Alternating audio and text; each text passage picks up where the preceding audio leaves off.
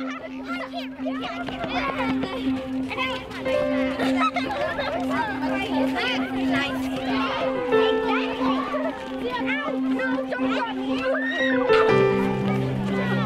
we're going to be planting native plants. You're going to rough up the roots, give it a good massage. Yeah. You can say something nice to it if you want.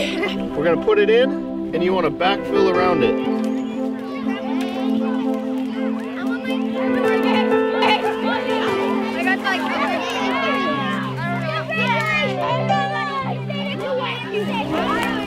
I like getting dirty.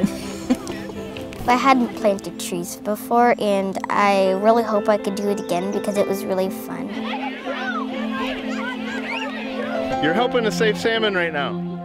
Last year, they learned all about the life cycle of the salmon. We actually had salmon in our classroom. Yeah, we had names. I called mine Juliet because that's my favorite name, but now my favorite name for one would be Christella.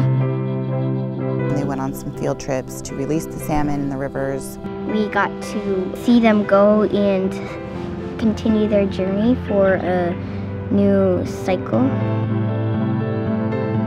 And then this year, they've been doing some planting to boost up the habitat to make it a healthier environment for the salmon to come through. It's so important for them to be in nature to see that there's a life outside of their computer screen. It would be cool if other kids could learn this also. They could have their own salmon to like name and stuff. She cares so much more because she's out and sees real animals, real plants, and is working with her hands and is outside of the classroom environment. It's part of respecting the world we live in and appreciating it and enjoying it. And massaging its back. This has been so amazing to realize the point of the zoo is so much more than just entertainment. It's really focused on conservation and truly protecting their environment and nurturing the environment. The zoo's partnership has expanded science education, so I think it's very valuable to have this in schools anywhere you can get the funding for it.